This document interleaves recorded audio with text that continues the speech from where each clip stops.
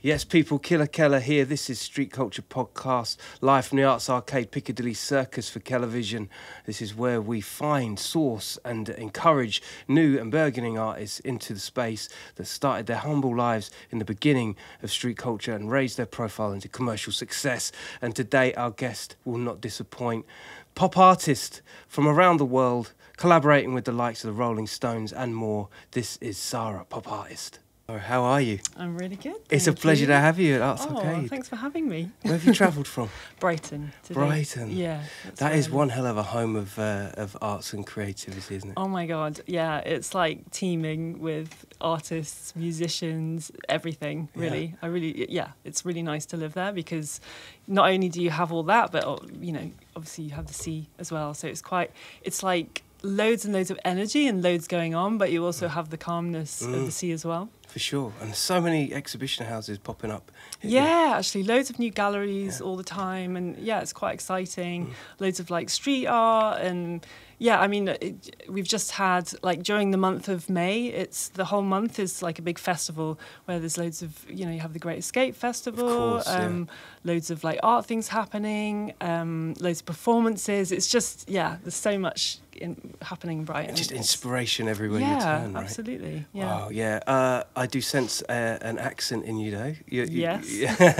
Not originally from... Oh, no, it's still there. It's creeping through. You spotted it.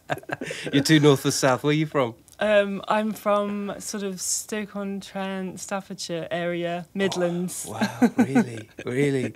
Yeah, that's where I inherited my vowel sounds from. Sometimes, like, when you come from a place... I mean, I'm not one to prejudge, but the idea of coming from those places where, compared to Brighton or London, the art scene, it's almost like an arm's length away from where the action is really taking place. But that can be quite an inspirational area to kind of forge ideas incubated within your own mate, that's interesting actually, because I don't know, like when I was a kid growing up, like I was really creative. I always had the desire to, like, I was either drawing or making things. I was like cutting up clothes and making my own clothes.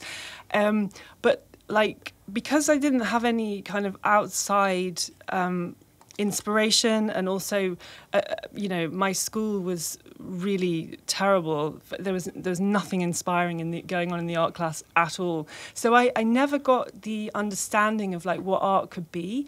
And I, you know, from being a kid, I kind of thought that art was just really dry and boring from my experience. But maybe because of that, I cultivated this inner thing. I don't know, but yeah, it meant that I didn't immediately sort of, you know, pursue art as a thing. Really? So it wasn't. You wouldn't readily go to an art class. Well, I mean, I studied art sort of for GCSE, but it was literally kind of, you know, do a pencil drawing of this bicycle wheel. It was kind of like that level of, you know, I know exactly. What was art to you at that time then? What you know, who were your influences? What were the things you were picking up on? I think at that time I was kind of, because I didn't have any influences of artists or art or galleries. I looked more to popular culture, to fashion and, you know, music, and that's kind of what I would say were more my influences than actual artists, because I didn't feel that was really, you know, coming into my world at that point. So what was the music of its time? What were the influences there? I guess, you know, kind of, it was like the Manchester time. So, you know, Happy Mondays. We love it, come on. Yeah. Stone Roses. All the usual candidates. Awesome. And being from the north, they were prevalent for a time, weren't they? No, I mean, you know, Manchester was really, there's a lot happening at that time. A lot of that scene of its time, I don't think they even realised what cues they were taking, you know. Joy Division and such of an earlier ilk. Fashion, I mean, such as Judy Blame, and these more these more 80s alternative artists. They were really part of that scene, weren't they? Yeah. Which is crazy when you think about it, and how that migrates over the years. Yeah, absolutely. Everything kind of influencing everything. Yeah, very much so. Yeah. Artists themselves, anybody that really stuck out from a exhibited standpoint, somebody that you'd see in the magazines, ID or whatever, anything like that was around at the time that was influencing you? I don't. Do you know, I really wasn't looking to art. It was really, really strange. It was really kind of fashion and popular culture and music that I was kind of influenced by. That's amazing, because when you see it, and if you haven't checked Sara's art out, you really should. This is the whole point. I think with a lot of what you do, it does extend an interest into street art in a way, mostly because of the enforced colour that you have, and you put across, the gorgeous lips and all the different models, Rolling Stones-esque kind of look to them. But you really do work with different mediums and try different things out. And you love the lip design. There's something about that, right? Yeah.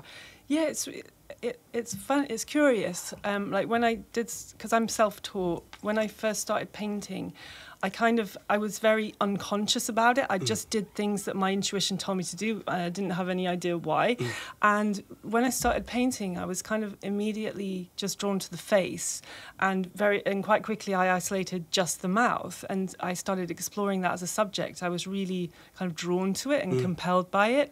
And I didn't know why at the time, but I just felt the need to do it. And then sort of over time, I think, your unconscious becomes a bit more conscious, and you realise why you do things. And, the mouth is kind of fundamental to our human experience. We communicate using our mouth. It's like, one of the major focuses of communication. But not only that, like, connection through kissing, it's a physical thing. And also, breathing, eating. It's such it's so fundamental to the human experience. Yeah. And, I think that's why, to me it's been such a fascinating subject to explore and evolve over time. Yeah, I think the most intriguing thing about your pieces is, that the mouth, has been documented as that symbolic at the angle that you talk of, but the way that you're able to adapt it and make it your own, I mean, that's a journey in itself. How do you create it so it's so prominent compared to other art pieces that have gone before? I don't know. Maybe it's because, like, for me, each artwork is a portrait. I like to think that I create lit portraits. So for me, it's kind of like I'm drawing from the person that I'm painting, and therefore, of course, it's completely unique because every person is unique. Yeah. And my expression of them, and hopefully capturing their expression, is unique. But I think also, I do draw from popular culture. Like before I became an artist, I worked in fashion for many years as a shoe designer. And prior to that, I worked in magazines as a designer and art director. So I have all this influence of imagery and, self-expression through, colour and shape and form, and all of that I think sort of feeds into it as well. And I definitely think that feeds into the aesthetic of what I do, because I've had all this influence of, like with fashion, for example, of what people do to create attraction, to draw attention, to and so I've really kind of absorbed all of that. And I like to think of that all my paintings are beautiful and attractive and feminine, like a real feminine feel to them, a real natural feel. Those little nuances that you talk of, when you're getting the idea and concept and actually painting from source. I had no idea that was the case. So you have people that readily come in Yeah. So basically the process is that I always start with a photo shoot. So I'll invite my subject to the studio for a photo shoot. I sort of paint their mouth in a particular way because it sort of increases my understanding of the three-dimensionality of the mouth. And I'll also use specific lighting for that reason. And then it'll basically be just me and the person in the studio, us having an exchange, but me behind the camera. Wow. And just taking like thousands of shots. Okay, so on that note, so what do you talk about that is alluring enough for the lips to do what you want it to do? What kind of conversations do you have in the studio? Do you know what? Like, I find everybody fascinating. So there's never any, there's always something to talk about and something to understand, and because everybody, I kind of think that everybody is a whole universe in themselves, and so I'm always fascinated by people. Wow. But how do you capture a moment with one isolated area of the human face? Because obviously, if you start talking about something a little bit spicy, for instance, and that face exactly. So how do you capture all of that essence within one singular piece of the face? How do you capture that? Well, I mean, okay. So the process that I have is to take like thousands of shots while somebody's just expressing themselves naturally, whether that's laughing or whatever, during that time. And then afterwards, I'll sort of study the whole group of photos, and I'll get like a strong direction from several, like a big group of those images, which I then use as a sort of foundation to try and capture some kind of expression from that person. That's bonkers. Do you superimpose, like if there's a particular angle on one side of the lip and you're like, well, actually I like that side there, do you work within those in that direction as well?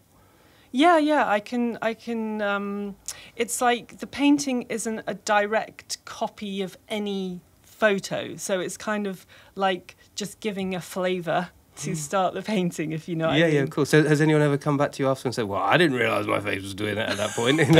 My lips weren't having those drips hanging off. Like, they must be surprised. It's funny because when I do a lip portrait of somebody who's commissioned me to do it, when they first see their painting, because sometimes they can be, quite sort of large in scale as well.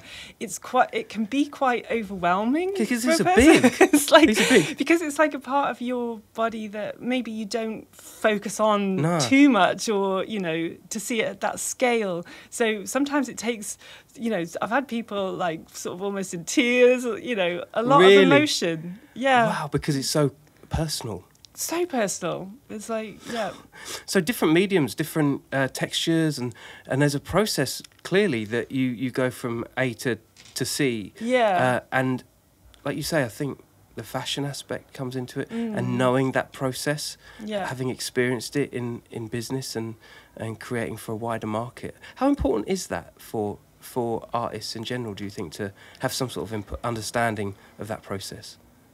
I think it can only be helpful, because do you mean kind of like the business aspect or the process? Or the process? Yeah. I think it's helpful to have experience of the process, because it kind of gives you sort of a certain kind of discipline to kind of not just give up on something. You sort of hone a sort of process that sort of works for you, and I think having that experience working is just helpful. Really. Is it a long process? Is it a drawn out week or two period where you've got to, or is it kind of patterned up so you've got a clear idea that this will take a XYZ amount of time?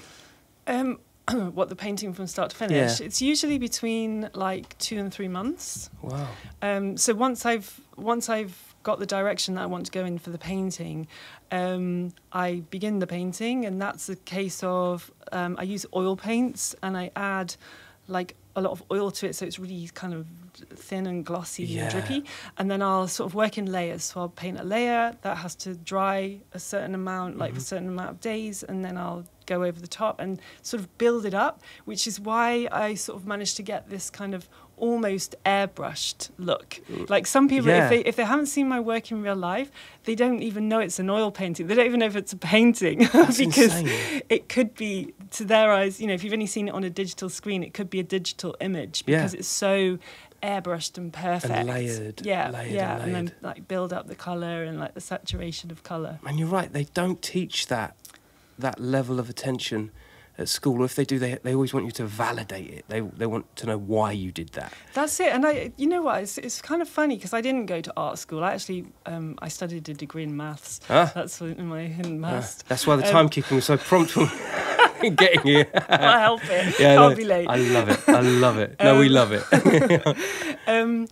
So, like, I think, you know, if you do have art school experience, you are kind of asked to justify everything. I wonder whether that would have been a good or bad. I'll never know. Yeah. But, It's a maverick experience being an artist, especially in 2024, or whenever you're watching it. You know, you've got to go with where your gut takes you. It's quite hard to educate that, isn't it?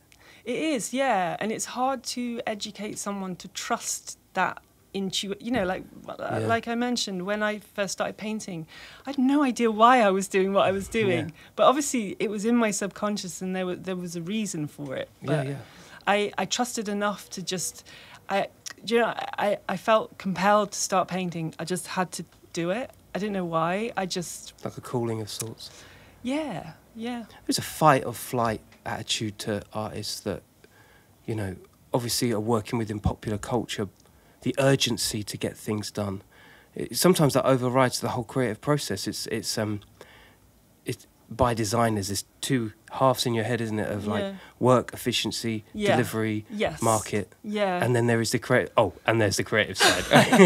Yeah, it can be difficult sometimes to carve out time to have a play. And it's really important to have a play. There you go. You heard it first. Have a play. Because it really is the last thing you think about. Because the last thing you want to be doing is playing when, you know, your back's up against the wall. Totally. Yeah. How do you overcome that? Well, firstly, being aware of it and being conscious of it, because then at least it's, you know that it's something that you actively need to kind of carve out time for.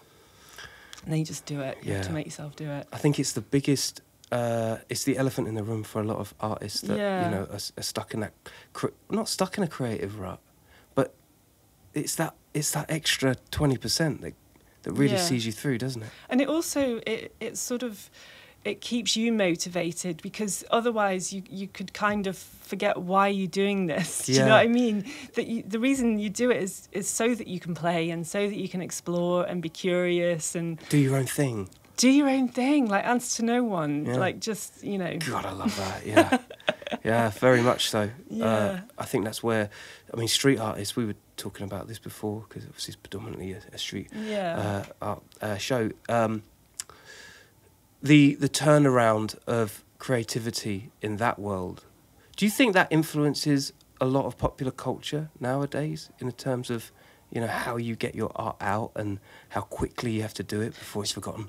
Yeah, I mean, I think there's an expectation now that it should be really quick. Do you know what I mean? Like galleries, like I've told galleries how long it takes me to make my artworks, and they're like, what? Like, that seems to them a long time, but, you know, it's really not a long time. Like 2 or 3 months for a piece is, you know, but like, you know, some artists, they can do a piece a week. And I think there is more and more expectation to have this kind of volume of like being able to, you know, get loads of pieces out quickly. And you don't like playing to that dance? It doesn't work with my process because oil paint has its own, you know, unique qualities. I can't speed it up. You know, so I just have to be okay with that. Oil paint. I mean, that in itself nowadays is I mean, it's steeped in history. I love that, and I think that's partly why I love, because I work with neon as well. Yeah, you do. I do. I mix, you know, mixing the historic oil painting with something, with neon, which is associated with like street and sex industry, and you know, it's so contemporary. Oh, you're absolutely right. And like, it's lovely to have that, you know, dichotomy. Is that the word? Dichotomy. Yeah, we'll take it.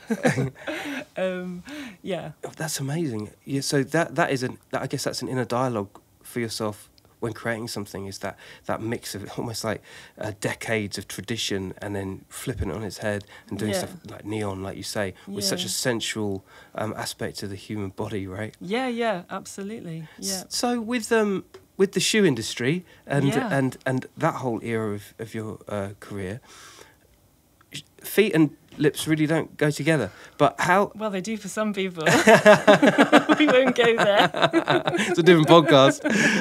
You'll find that on the channel behind the scenes. The fashion industry is so rigid in all the best ways. But to work within that field and then come into a space, like you say, where you need time, you take a lot of cues from having that experience, right? Yeah, oh, absolutely, yeah. But did at any point did it hamper your creative thinking to begin with, that, you know, just by the way that you'd been kind of working within the frames of fashion? No, actually. Really? I think... Because I think one of the reasons why I started painting was to kind of escape into my own world, if you know what I mean. So, you know, when I started painting, there was nobody that I had to answer to or deliver to, because it was literally me in my kitchen just painting and like exploring this thing. At that point, I had no idea what it was going to turn into. Was I had it no scary? expectations. Was it nerve-wracking? No, because it was for me. It wasn't for, you know, I wasn't like, oh my God, I want to like have work in the Saatchi gallery. I want to, you know, it was just, I needed to do this expression. I'd say the first thing that was really nerve-wracking was when I met an artist who lived by me, and he had use of an empty shop, and he was like, let's put on an exhibition together, because at that point I had, you know, several artworks. At that point only my friends and family had seen them, which obviously they're always like, oh, it's amazing. Yeah, that's right. They're the kind of people that get you to the audition of Britain's Got Talent, and then they tell you you're not very good, right? No one's prepared to tell you anything. Exactly. Yeah. So yes, the general public. So that was quite nerve-wracking, sort of being public about it. Yeah. That was very nerve-wracking, actually. Yeah. It's like bearing a little bit of your soul. Yeah. But your art is so commercially viable, and there must have been an inner confidence, and you're thinking to yourself, yeah, I think I've got this. I don't know. I was very nervous. Really? Yeah, I don't know, because it's so personal. So what happened when all said and done, dust has settled, and you'd done the exhibition? What was the general feedback? Oh, well, it was amazing. It was partly some portraits I'd done, and then I think I had like 4 lit pieces, and all the lit pieces sold on the first night. Wow. Which I found really interesting, because it was like, oh, these are really like connecting with people, and because that's, you know, now I know, like, part, you know, why I paint them is to communicate something and to connect. Like, that's why I do it. It's like a form of me being able to connect with the world. And it was landing. So that kind of encouraged me to want to, you know, explore it more. So what was your taking cues from the first one? And obviously, you know, history wrote, and you ended up doing a lot more. Yeah. Because just on your Instagram alone, it's, you know, you're prolific, and you can see the development. But how much of your art would you say is driven by social events or political events or things that? Has there ever been one where you're like, yeah, I've got to do this now. This one I've got to do. Not really. I think I'm more. I absorb popular culture. Yeah. And I think that's my biggest, probably, influence, rather than political. Yeah. It's always best to stay away from that, isn't it, in many respects? I don't know. I mean, some artists go there, but it's not what speaks to me, so, yeah. What's the biggest exhibition you've held up to this point? What's the event where you could hand your hat on and say, I'm proud of that one. That was I didn't expect that one coming through the door. Yeah, I don't know, because it's like it's sort of this gradual evolving thing. I do remember when I did an exhibition as a group show with Jealous Gallery in the Saatchi Gallery, and that was a bit of a moment, because I think it's kind of easy to just be like on to the next thing all the time, and never ever take time to sort of stand back and think, oh no, like you've done really good here, you know, and smell the roses a bit. Exactly, it's really easy not to do that. And like when I was sort of walking to the private view at the Saatchi Gallery, because I love the building and the whole it's amazing, and I really love the gallery, and it was just like, oh my god, like it was a moment. Who'd have thunk it? Who'd have thunk it? And yeah, and then having like solo show in Paris, which I love, and. Just lots of things really, but sometimes it's good to kind of just have a little deep breath and like think, oh yeah, this is done good. Yeah, totally. Damn right you have, and you're on the podcast, even better. Your podcast. Yeah. What's your family think? Because it's a different. I'm sure it's a different kind of. It's sort of blown their minds. Like my family was a very like mathsy family. So my dad worked in computers all his life and studied maths. My sister also studied maths, and they, my parents were like, we didn't see this. We didn't see this. It's like, how could you not? But anyway, yeah. But they're really proud. I think my parents' house is like, it's basically an homage to my artwork. It's like you go to the house, it's a gallery. I'm sure they have friends around there like, totally. Are you a fan of someone here? Yeah, I get it. No one champions you more than your family, right? Yeah, exactly. Which is a beautiful thing. Do you go back up there much? Well, they don't live there. Like, all my family are in different countries now. My parents live in Spain, and my sister and her family live in France. Oh wow. Okay. So all dotted around. Yeah. And I guess they get whispers of what's been going on here quite frequently. Yeah. We're all quite close. We're all back and forth and in touch. Yeah. That's so cool. Who have you collaborated with? Have you collaborated with anyone that you'd care to mention? Anybody that I've done a piece for him and he loved it. Anyone that? I've done a few like nice sort of commissions. I had the Princess of Liechtenstein in my studio. Liechtenstein. Who knew that was a country? Wow.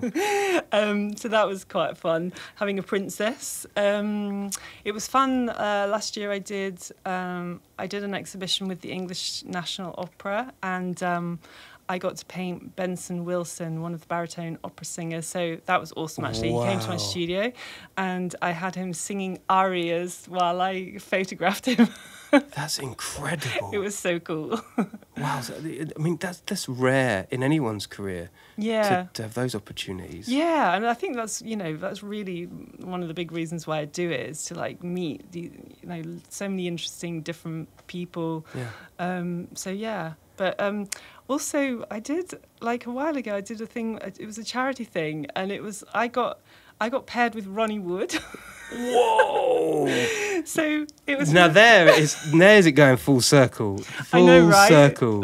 Wow. What did he have to say about your work? I never met him, unfortunately. It was for the charity called Changing Faces. I don't know if you've heard of it, but the idea, Gary Mansfield sort of curated the exhibition. It was he set it up, I think, and basically artists would be paired up. One artist would create an artwork, and then the other artist would be given the artwork and paint, like embellish or, scratch out or do whatever to that artwork. So I got paired with Ronnie. Are you telling me that Ronnie Wood and you collaborated on a piece? Yeah, so I did it. What? Yeah. That's so cool, because obviously the lips were really. I know. You must have just been in your element. I mean, yeah, it was amazing. You can retire now. Do you know what though? I thought I'd love to do a commission of mixed lips. I think that's my, all-time. Are you not reached out yet? Goal. No, but maybe I should. I've got this idea for an exhibition. Yeah. So you should totally do that. I mean, again, it's just a signal to to popular culture that Totally. you get a full circle. Yeah. And you do a lot of exhibitions. You've got a few in the works at the moment, right? Yeah, lots. I was in a thing in Bonham's auction house. Yeah, so recently, I've heard it's around here somewhere. Yeah. Yeah, it's just up there. At the beginning of the year, I had a solo show over in Fitzrovia with Grove Gallery, exploring the colour red. And then I'm going to be doing some work with this gallery, Agony and Ecstasy, in Ibiza. Ibiza, love. When's that due? When's that happening? So I just sent a piece over there, which I think is going into an exhibition this week. And then we've talked about later in the year doing some kind of solo show. But how do you work with an exhibition house in another country? How does that work? So generally a gallery will get in touch and say that, they like your work and they're interested in working with you. And then it depends on the gallery. Like some galleries that, if they're focusing on prints and originals, they might, buy some prints off you and then, sort of exhibit them, or get an artwork over and put it in a group show, or have a solo show. So you just kind of, I guess when you align with your with your artwork and what they're doing, then it can be a good collaboration. And Ibiza's a place to be for art exhibitions and such? Well, it's really curious actually, because I spoke with Emma at the gallery and she was saying that up until now, there isn't a whole lot of contemporary art in Ibiza, which is astounding to me. What? But apparently it's just on the beginning of this big boom of contemporary art. I can see it happening. It makes sense when you think about Art Basel and things like that, where just the culture of Ibiza, which is so creative, and it makes a whole heap of sense. And why it hasn't been investigated it's kind of before. Odd, isn't it? Yeah, it is odd. This sort of trad fishing boats art. Totally. Wow. So when is that again? Sorry. So I think that's opening this week. Wow. Well, we'll be late for that one on this one. We'll be late for that. But where can we see your stuff in the UK?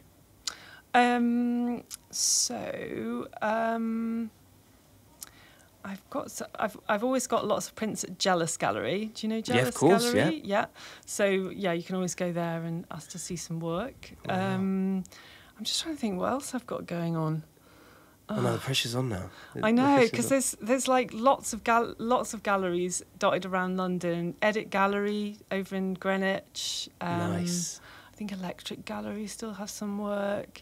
They're mainly kind of London focused. There's also in Brighton, my hometown, Enter Gallery. Yes, of course. Have a lot of my work in there, so that's Wow. How do you keep on top of that? This is where the maths comes in, right? It's how do you keep on top of everything? This must be like a whole day's, working just trying to keep up with it. It's funny because I guess people don't realise that there is kind of a bit of admin, logistics and involved in being an artist. It's not just being in a studio painting. But at the same time, you develop relationships over time. So it's not like every day I need to be in touch with this gallery. It's kind of like you have these evolving relationships with galleries and, they might need something from you at one point, but then, then they do their thing. So it's okay. It all works out. It's a balance. You have to kind of balance time in the studio with time kind of sorting out all the stuff. Yeah, and going back to the too much aspect of the day in, day out of an artist, is there ever a point where you think to yourself, wow, because your commerciality will only ever rise because you're putting yourself out there and doing so much. At what point do you say to yourself, okay, I'm going to need, the next level again? At what point do you ever see that and feel like it's overwhelming or a lot going on? It can be. And I get that. I think that's kind of, working with galleries is great because that takes a whole load of the selling aspect and and I've been working with a PA just to do sort of some admin-y things. So I think it's a question of just kind of building up the little bits of help that you need, and then you have this sort of support kind of structure around you. And then there's the social media side of things as well. Which does that play a big part in income and revenue?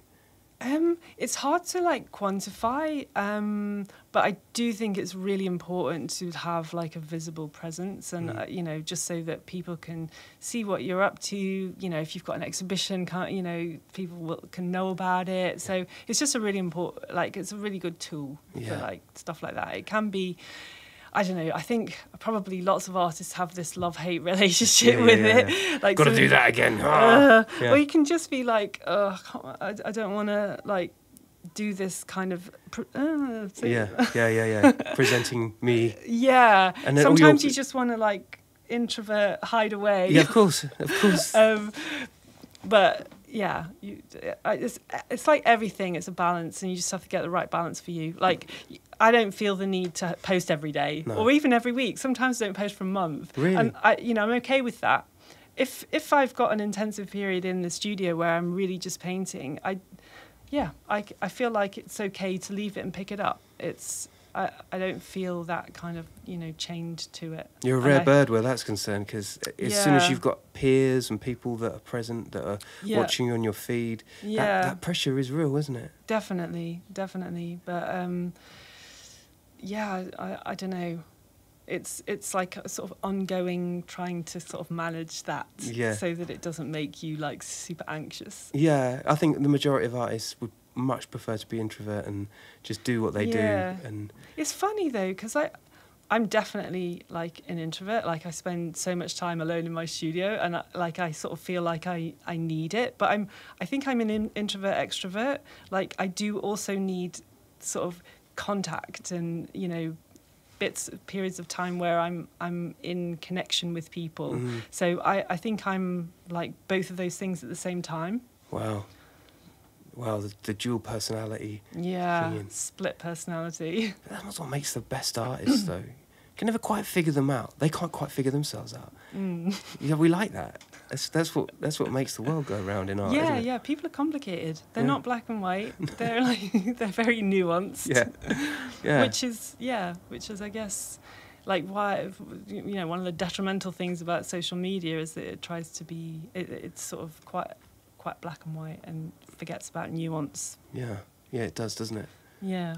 And people picking up on things that may have been like 6 months ago, that they clock and they just, I love that. Does that play when you get the feedback from the audience and the crowd? Does that help steer certain concepts and ideas, or reformat them again, bring them back to the forefront? I don't know. It's kind of a weird one, isn't it? Like, how much you're influenced by the feedback that you get on, social media or whatever. I wouldn't say that, like, it steers my direction or anything, but, like when I had the first exhibition with my lip paintings, it was interesting to me what connects with people. So if something really connects with people, I'm kind of interested. Why does that connect? Like, what is it about that thing? I can imagine there's a circle, a group of people, artists that work within a similar sort of arena, ballpark. Do you frequent with other artists? Is it really as isolated as you're suggesting? Like, are there people that you hit up and you're like, what do you think of this? Yeah. I mean, there's like a sort of group of, I guess, my sort of contemporaries who, we exhibit together, we're in the same galleries. So, there's definitely like a sort of support network of artists. But I also find I know a lot of, gallery people who run galleries, because I guess they're more the people that I'm kind of you're trying to work towards, talking with. And so it's both, really. Yeah. I would imagine so, because those really are ultimately the people that help sell the pieces and make them work. Yeah. You've kind of got like a working relationship with them, I guess, that sometimes turns into friendships and lots of kind of good artists to if you want to run something by someone. The higher echelon of such. Yeah. Well, it's been great because to have the conversation as such, particularly for young and aspiring people that are just getting into the game. Yeah, it's super important that this kind of conversation comes out. Yeah. The fault lines of how to do certain things and where the best growth is. That's it. Because I think art, you know, one of the things about art is that it's like there's no roadmap. Like everybody's journey in it is kind of slightly different, and you just kind of forge ahead. But I would say like that, you know, if somebody was young, aspiring to do it, like, and you have it in you, just go for it. Like, you'll have lots of people tell you, this is not a good idea. Like, but, you know, if you feel it within you, like, just do it. Like, life's short. Like, I can't imagine you get much, you know, pushback from the ideas that you have. I can't imagine it. No, I don't. But, you know, like, say, for example, as a kid, like, honestly, like, I had nobody who inspired me or encouraged me to even think that I was creative or, you know, had any sort of aptitude for art. Self-drive. Yeah, very much sort of in a motor to like just create, I suppose. I guess that's the sentiment of the podcast, isn't it? Be proactive, have your own drive. Yeah, because that's where it has to. I guess that with anything creative, kind of has to come from some kind of internal thing that you need to get out. Like you need to express it. Yeah, it's key. It's key to everything. Getting the best possible outcome of what's coming from your mind. Yeah, because then also I think if you sort of listen to that intuition, you don't sort of second guess yourself too much, and you don't think about what other people are going to think. You kind of, I think that's important to sort of trust in whatever it is that is kind of the thing you want to express. And not let other people or influence dictate that. No, definitely. And I mean, I guess if you do sort of study at art school, you do have people critiquing and criticizing, and maybe that can be helpful. I'm sure sometimes it can, but I think sometimes it probably isn't helpful, and it's up to you to decide. I appreciate that, but it's not. But you're wrong. You're wrong. You'll see. Oh, the anarchic behaviour of artists, we love them, don't we? Eh? I wonder what the teachers think when they're having to pull together these syllabuses, and knowing in their heads, it's like, well, I wouldn't do it. I wouldn't put myself through this because I'm a free thinker of art. What, the teachers? Yeah, they must do. Yeah. Do you know, it confounds me. I don't know what must be going through their mind, because how could you be interested in art and be like, draw this, you know, school tie? Yeah. Totally. Why would you do that? All the boundaries and rules that are set within genres as well. They're baffling. Like, where did those sudden Lord of the Fly behaviour opinions suddenly come from, where you can't do that with oil painting, you can't do that and do... Do you know what I mean? Because there is... It can be institutionalised, can't it, in many respects? Oh, yeah, I guess so, yeah. There can be, things that are seen as the done thing and things that... But, like, I guess art is kind of about breaking those rules, because, like, things develop over time, don't they? And then they get solidified, and then it's up to an artist to break it and mash it up again. But that comes in cycles too, doesn't it? Yeah. It's funny, isn't it? All of a sudden, something becomes really relevant, where you probably go, "Oh yeah, but I did that." You know, I did that like eight years ago. Come on, you know. It's funny how the world works, isn't it? Art. Yeah. Yeah, but I do think that's one of the important things of artists is to disrupt. Disrupt. That's what we're here to do. Sara, thank you so much for joining me. Oh, thanks for having me. It was awesome. Awesome. More intel for this finest kind here in Arts Arcade, Piccadilly. Thank you so much, my darling. Listen, we'll get the fist bump going. Listen, more Street Culture podcast on the way. You guys stay lucky. Thank you again. Thank you. Take care now. Easy.